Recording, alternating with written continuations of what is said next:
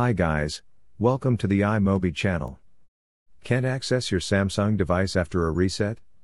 It's probably because of FRP Samsung. Luckily, FRP bypass Samsung is not so difficult.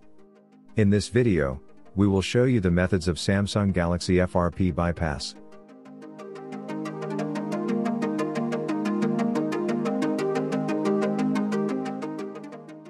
But before we start, let's talk about what caused the Samsung FRP lock. FRP Samsung is a robust security system by Samsung, compatible with smartphones with Android version 5.1 or later. This feature keeps your device safe from unauthorized access as it requires you to sign in using the Google account associated with the device.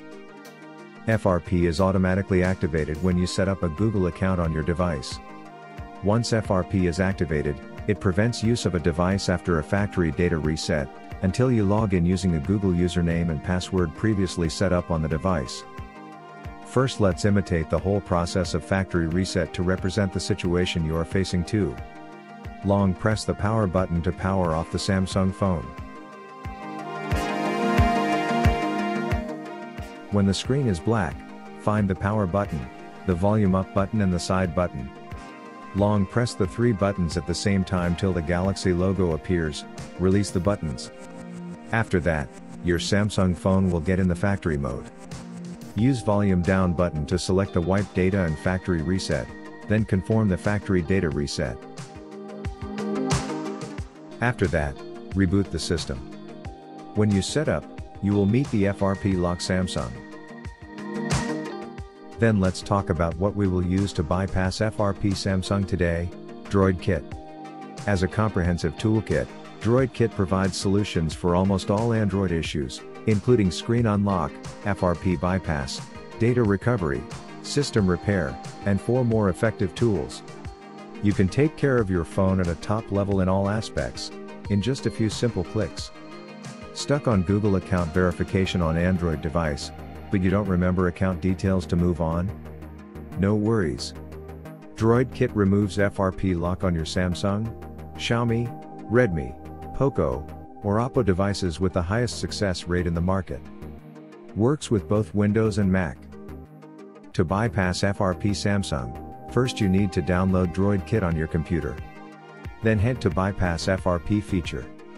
After that, connect your device to your computer with a USB cable. Click the Start button on the software, it will automatically prepare the configuration files for your phone. After the configuration files preparation is done, click the Start to Bypass button. And then select the Android system version of your phone. Next, follow the instructions on the screen. First, connect a Wi-Fi, then back to Hello screen on your phone, then tap on the emergency call button. Enter the string, phone will jump to the factory mode automatically.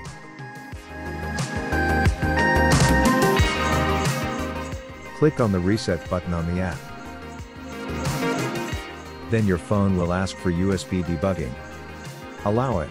Then Droid Kit will start to bypass FRP Samsung now.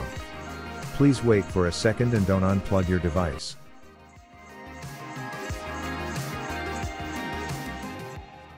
Now your Samsung FRP is bypassed successfully.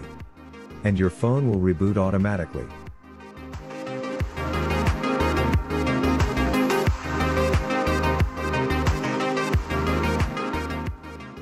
Thanks for watching this video.